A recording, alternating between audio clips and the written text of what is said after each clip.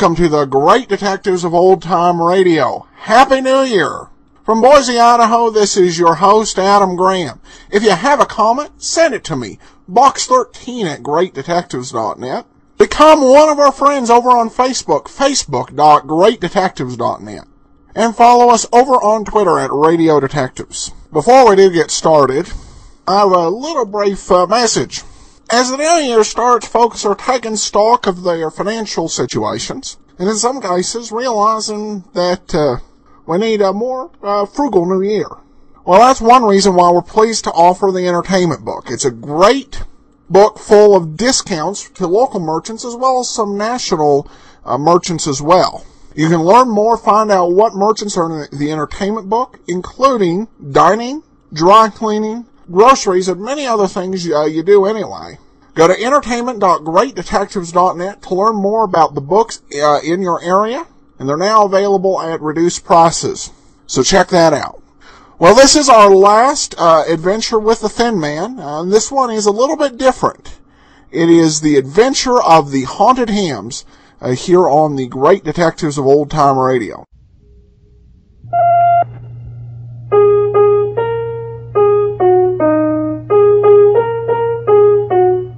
Oh, no, Nicky, darling, that's not it. It isn't, Nora? No, it goes like this. 33 fine brews blended into one great beer.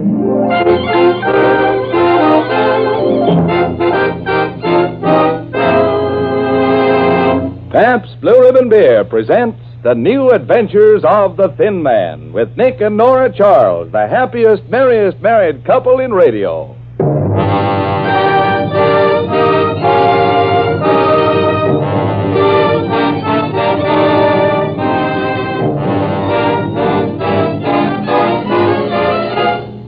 Tonight and every Tuesday night at this same time, that international favorite Pabst Blue Ribbon Beer proudly presents the finest in summertime entertainment. So, sit back, relax, and pour yourself a tall, foaming glassful of blended, splendid Pabst Blue Ribbon while you listen to the stars of our show, Claudia Morgan as Nora and Les Tremaine as Nick, in tonight's adventure of the Thin Man entitled The Haunted Hams.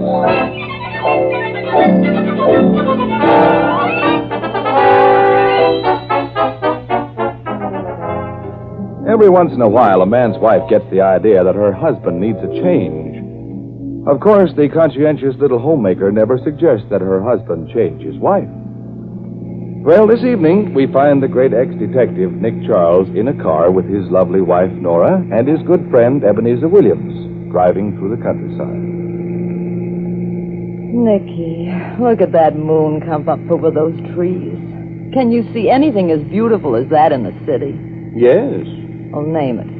The moon over the polo grounds as the Giants and the Dodgers play a night game. That just shows how badly you needed this change, doesn't it, Ed? Yes, I reckon so. You've been working too hard, Nick. Me?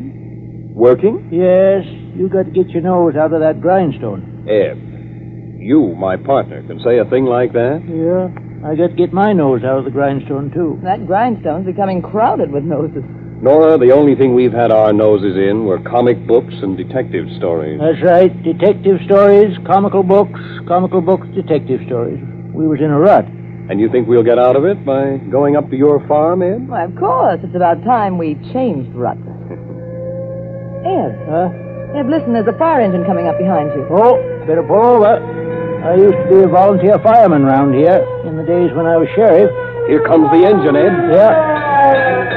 Well, say, that's my old friend Newt, the fire chief. Ed, he's stopping. Yeah. Howdy, Newt. Howdy, Eb. I thought that was you driving the car, and I stopped just to make sure. That's you, all right. Reckon ain't nobody else. Well, I'm awful glad to see you back, Eb. Well, I'm glad to be back, Newt. Oh, this is my friends, Nick and Nora Charles. Howdy, folks. It's nice to know you. Are you going to or coming from a fire, Mr. Newton? Going to, of course. Say, Eb, did you hear that Shad Simmons had a calf with 2 heads last April? Well, what do you know? Yes, but even with 2 heads, he ain't no smarter than one with one. Is this a serious fire you're going to, Newt? Well, I can't till I get there, my friend. Say, Eb, did you hear about Methuselah Marbrain? Don't tell me that he finally married Belle May Bogardus. Well, they set the wedding for September, but postponed it. Again? Yeah, oh dear. After him being engaged to her for 15 years? Well, they had a good reason. They figured they'd wait till they was better acquainted. They didn't want to be hasty. No. Marry in haste, repent. And lose, yes. Whose fire are you going to, Newt? Well, I'm awful glad you remind me of that, Eb, now. Silas Salem's, he's got a fire tonight. Would you like to come along and help?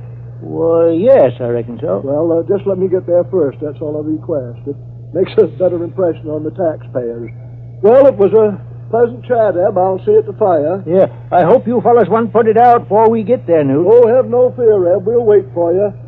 All aboard, boys! Let out roar!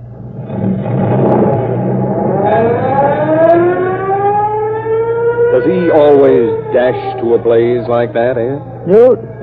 Well, he ain't exactly speedy, but we elected him because he was the only one that can play the tubie in the fireman's band.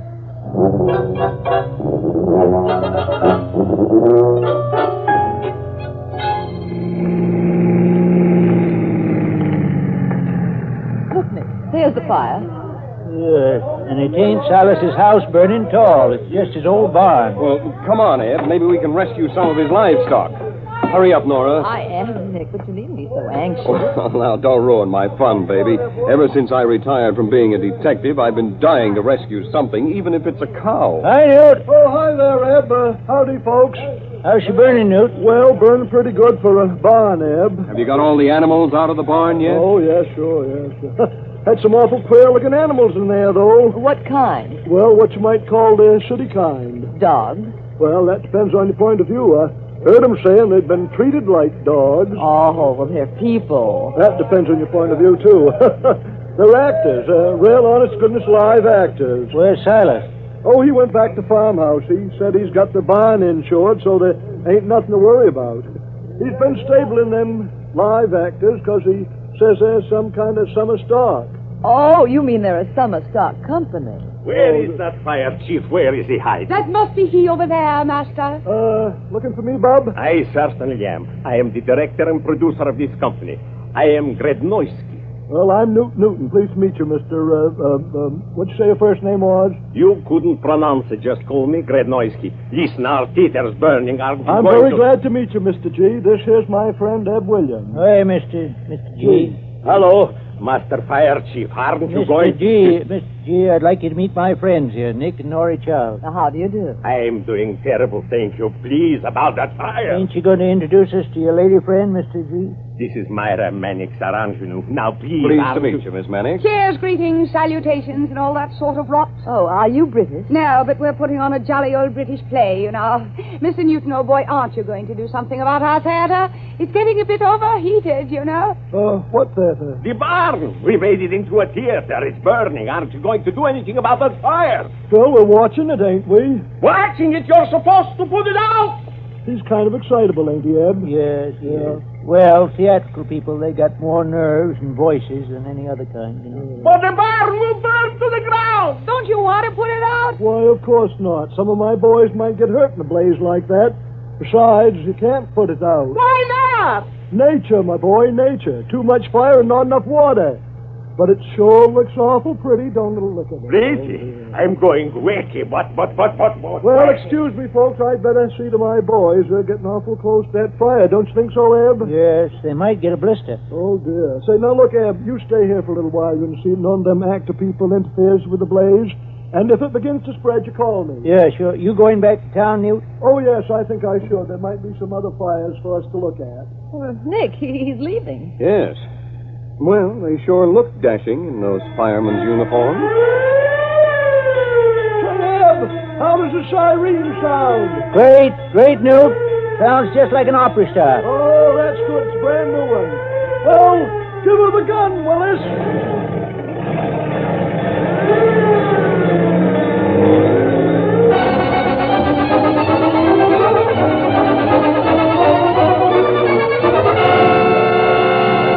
Well, Nick and Nori, that barn's practically burned to the ground now, so I reckon we can go. All right, Ed.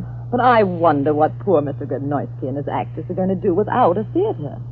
Ed, you have a nice big barn on your farm, haven't you? Yes, but don't say it so loud. Oh, it's too late. Here comes Grednoisky and his ingenue, and they've got an opening night gleam in their eyes. Don't depart, Mr. Williams. Wait a moment. Yeah, chums, we got great plans for you. Silas Salem says you've got a nice large barn. You great, big, mature Gary Cooper man, you. Oh, I'm only human. And such character in his face, like a ripened Gregory Peck. Where do you keep your barn, and how much do you want for it? Well, I don't know, folks. No, I wouldn't consider renting it. Not unless my business partner here says I should. Oh? Ah, Nicky Wicky. Did anybody ever tell you you're gorgeous? Yes, my wife. Oh, that doesn't count. With me, it does. I can't make up my mind without her advice. Nora. Grednoisky. You adore her. But I do. Would you like to be worshipped? I can make you a star overnight. Well, I'm afraid we're not interested. You see, we came up here to get away from all the excitement and insanity of the city. Madame, wouldn't you like to be a great star? Well, every woman would like to be a great actress, but I'm different. Well, if you won't help us, won't you at least listen to our tale of woe? Tell me, have you ever heard of Floyd Fresnay? Fresnay? Hasn't he something to do with the movie? Why, yes, Nick. He's some sort of big-time agent. He is a movie mogul, and he is backing this company. We are supposed to develop new movie stars, and when he finds out that we have no boss, oh, Myra, weep at them to show them how unhappy we are. You mean no theater, no chance at Hollywood? That's right, Nora. Of course, I despise the coast and the cinema with its pots of gold and lack of artistic standards. But if Floyd Fresnay signed you up to go out there... I'd gladly murder my dear grandma to get there. Now, do you understand? We expect to see Floyd Fresnay any minute. He was going to come by for a dress rehearsal. Hey, look, Grednoisky. Isn't that Mr. Fresnay's car now? Yes.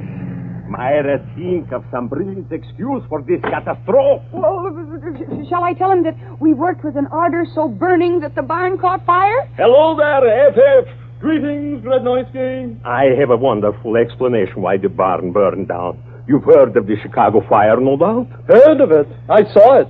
In Technicolor. Colossal. Well, the same thing happened to us.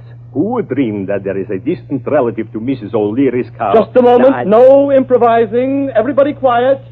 Who is she? Nora Charles. Come here, child. Me? Yes. Bare your teeth. There. Do they bite? You want to find out? No. Then get your hands off my face. I'm just feeling the bony structure. Hey, what do you think you're doing? Who is he? Her husband. Get rid of him. Listen, Fresnay, who do you think you are? Tell me, my man, does your wife have a figure as good as it looks? What? Well, you ought to know, does she? I certainly have. Grednoisky, this woman has the most photogenic face and figure I've seen in 20 years. She's a new garbo. I want to see her give a performance in 2 weeks. 2 weeks, mind you. Find another barn. I'll pay all the bills. Adios.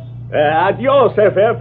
Nora, this is the opportunity of a lifetime. Yeah, and you'll be able to give us all a break. Well, really, Think of it. Your name in life. Platinum swimming pool. Sable underwear. Do you think I'm a foolish, silly girl like all the other girls in the world? Yes. You're patriotic, aren't you? I certainly am. Then think of this. Your income taxes alone will make the government rich. Mr. Grednoisky, I'd love to help you and your friends, but if you think I ever had any ambitions to be an actress, adored by the world, thrilling audiences, having my name and picture in the papers, just being too wonderful, you're absolutely right. Ev, how soon can we get the cattle out of your barn?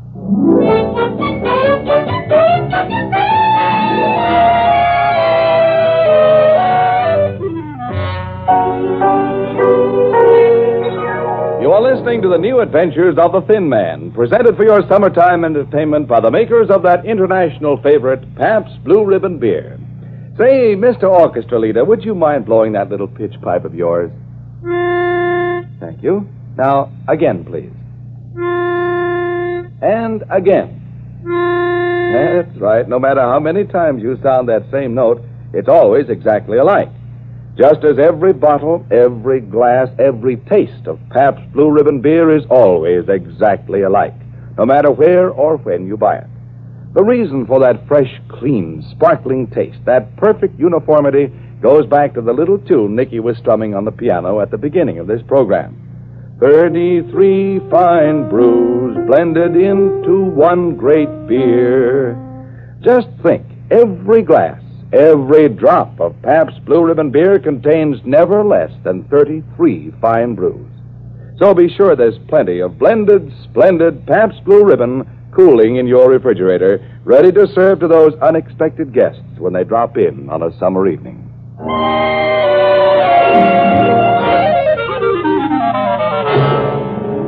And now for Act 2 of tonight's Thin Man adventure. 2 weeks have passed since Nora was bitten by the acting bug, and we find her now studying her part in the play that the great Russian director Grednorsky and his actors are going to put on in Eb Williams' barn.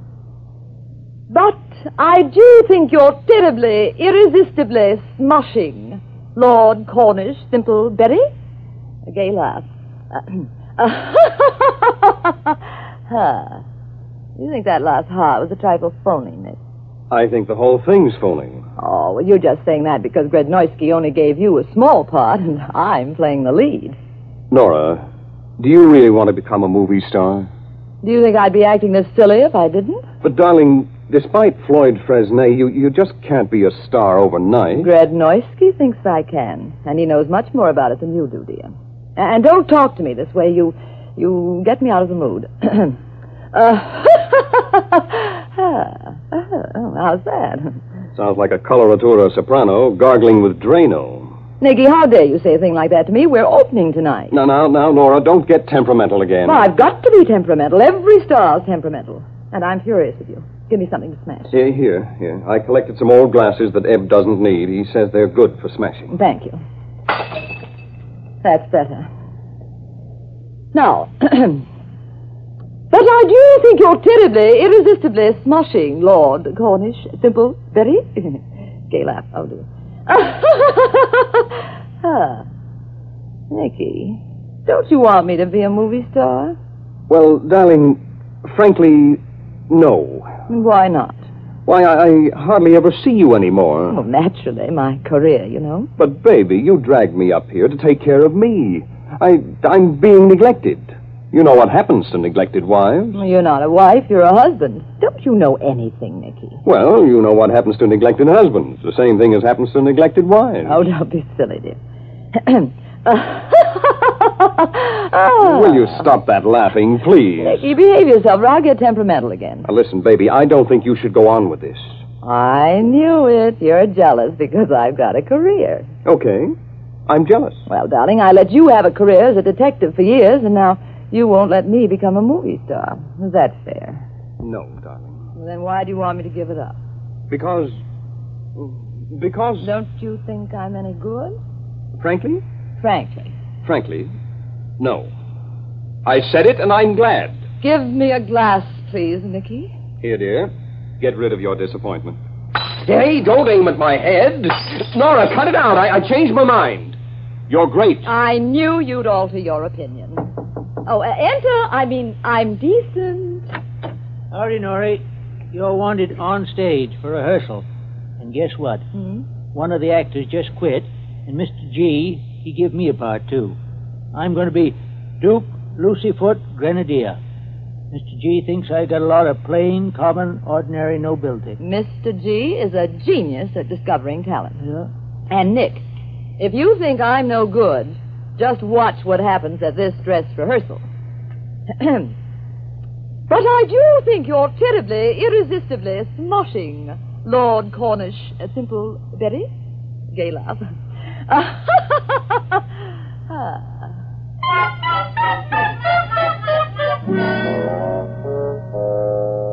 All right, Nora, we will take the big jealousy scene between you and Myra. Now remember, Nikolaus is your latest flame who doesn't burn hot enough. And Ebenezer is your philosophical advisor who hates you and loves you both together. Who said that? Nobody, Mr. G. That's just one of my ducks. I wish I were sure of that. It sounded like someone was whispering Russian insults in a loud voice. Hear that? I taught the duck to talk Russian. Well, that explains it. Come on with the scene.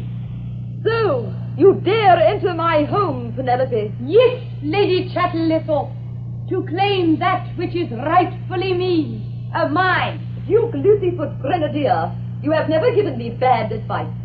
What shall I do, my dear Duke? Ebenezer, do you have a cold? No, that's just my cow peeking in the door. Oh, he would make a wonderful actor. Beautiful voice. Proceed. Throw the little scamp out in the gutter, from whence she rose, my dear, dear Lady Chatterlithorpe. Lady Chatterlithorpe, Yes, Colonel Biscay Rendangle? I can bear it no longer. Won't you call me Rumpy Dumpy as you did when we romped in the castle together in our childhood? I will never call you Rumpy Dumpy again. That is all part of our hideous past. Colonel Biscay Rendangle? I deny that.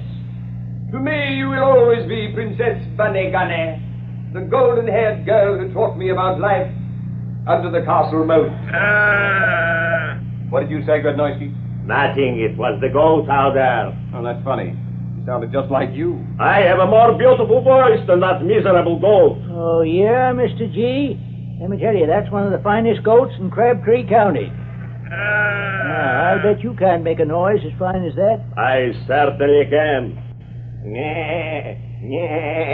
The goat sounds better. Myra, are you turning against me too? Can I help it if the goat has a lovely vocal organ? Will you stop this? The curtain goes up in 2 hours, and I'm forced to talk to Nanny Goat. Shut up! Speak! Lady Chatterlithorpe, you are cruel beyond words. And I don't care what happens to me, even if I pay for this with my life. So there. Oh! No, that's no way to scream when you're shot. But I was trying to do it with a British accent. Aye, Grednoisky, we'll show you how to make screams with an English accent. Like this. Ah! You see? You must scream like a lady. Ah! Ah! No! Ah! Oh! Oh! Oh! Oh! No! With passion! That's better. That was the rooster. Oh, you think I'm terrible, don't you? You think I can't act as well as that rooster? I didn't say that. Well, you're not much better than that nanny goat. Why do you let those animals come in here and upset me? I hate you all. Nora, darling, come back here. Cock-a-doodle-doo yourself! I'll eat you someday!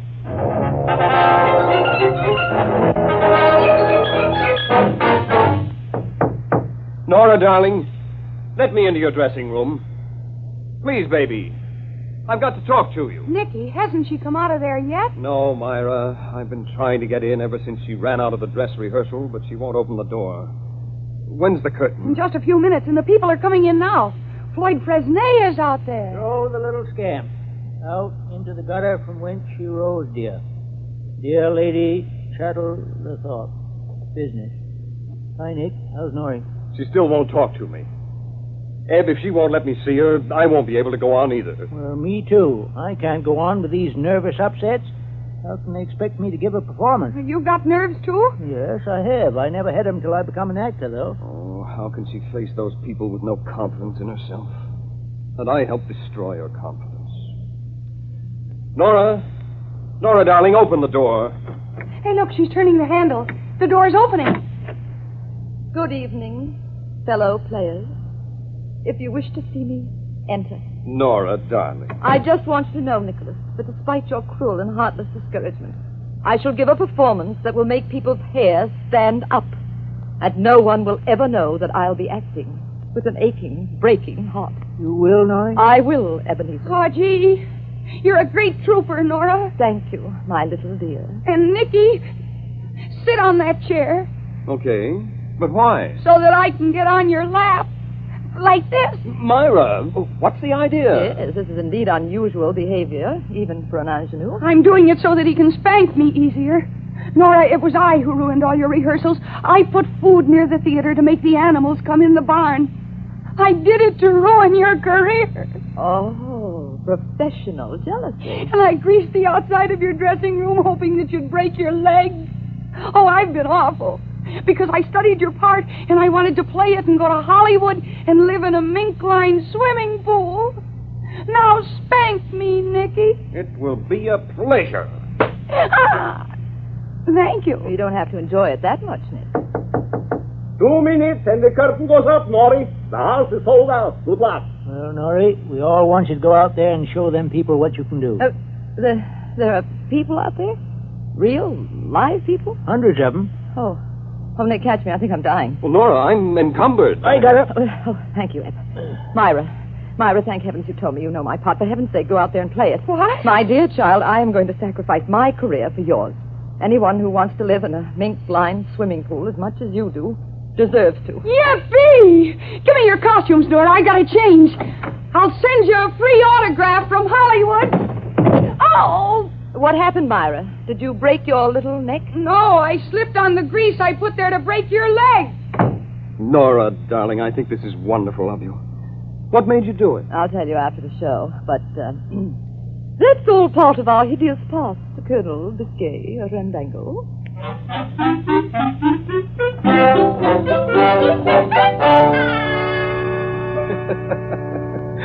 Well, I can just imagine Nora telling Nick all about it after the show over a sparkling glass of Pabst Blue Ribbon, the beer that's blended from never less than 33 fine brews.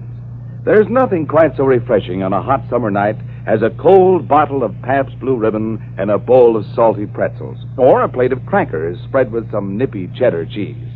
You know, not only Nicky and Nora, but many stars of the radio, the stage, and movies enjoy Pabst Blue Ribbon beer in their homes. For instance, Gregory Peck, after a busy day on the studio set, likes to head for his ice box and a tall, foaming glass of Pabst Blue Ribbon. Wherever you go, from Hollywood to Honolulu, from Philadelphia to the Philippines, this famous beer is an international favorite. The beer that gives you 33 fine brews in every glass, every time. Taste it. Compare it. See why millions have settled down to blended, splendid Pabst Blue Ribbon beer.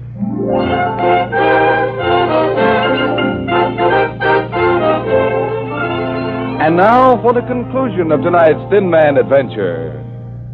Myra was wonderful as Lady Chatterthorpe. Didn't you think so, Nicky? Mm-hmm. I'm glad she got that contract from Floyd Fresnay. She really played that part much better than I could have. Oh, no, I wouldn't say that, baby. You would have been great in it. You didn't think so this afternoon? I think so now, dear. Oh, yes, when it's safe.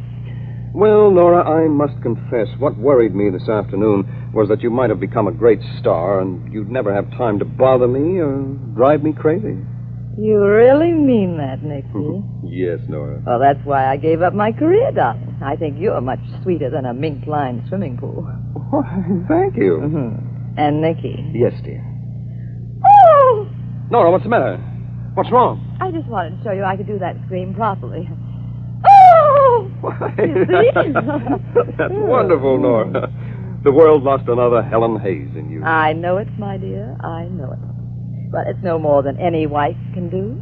You mean every wife is a great actress? She has to be, darling. And no professional acting in front of an audience could even touch the performances the average wife puts on for her husband. You've got something there, dear. By the way, how'd you like me tonight? Frankly, dear. Frankly? Frankly, you're a great detective. Oh, yeah? Well, I'll have you know that Floyd Fresnay was deeply touched by my interpretation of the role of Colonel Biscay Rendangle. Touched where, in the head? He wants me to go to Hollywood. What are they looking for, a new Boris Karloff? You don't seem to realize what a talented man you're married to. Oh, yes, I do, Nick. Are you going to take the offer? No, baby. I'm giving up acting for the same reason you did. You're lovelier than sable underwear. Why, thank you, Nicky. You know, dear, I don't think Lunt and Fontaine can throw as beautiful baloney to each other as we do. Here's your Oscar. Good night, Nicky, darling.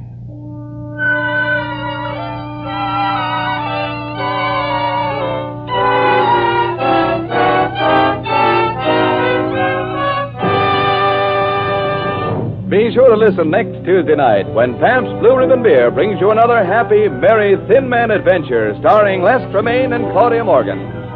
Next week, the adventure of the multiple marriage, where Nick and Nora acquire a daughter and discover that it's easier to stay married than to marry someone else. The Adventures of the Thin Man is brought to you by the Pabst Brewing Company of Milwaukee, Wisconsin, Newark, New Jersey, and Peoria, Illinois. And this is Ed Hurley saying good night with the best wishes of Pabst Blue Ribbon dealers from coast to coast. Friends, every half hour, 3 people are stricken with tuberculosis. Yes, that's the deadly menace of TB. 1 victim every 10 minutes. 50,000 victims each year. The lives lost through tuberculosis can be saved. The disease is curable. To stop contagion, those ill with TB must be found and treated. The sooner TB is detected, the quicker and easier the cure. Protect your health and your family's health. Have your chest x-rayed today.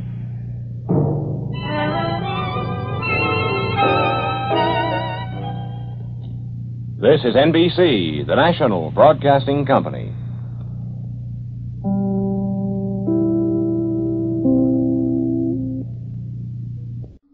Welcome back. Well, this was one of the funniest shows we played here. However, there wasn't a whole lot of mystery to it. And shortly after the show, after this particular episode, they would begin to integrate more mystery and abandon the process of moving away from the actual detective stories. But still, the title of the show is Great Detectives of Old Time Radio, and Nick Charles, clearly a great detective. Well, good news is we'll be back to more normal detective stories next week when we begin our next series, The Adventures of the Abbotts. That is coming 1 week from today, and I think you're going to really enjoy it. We do have some listener comments to get to.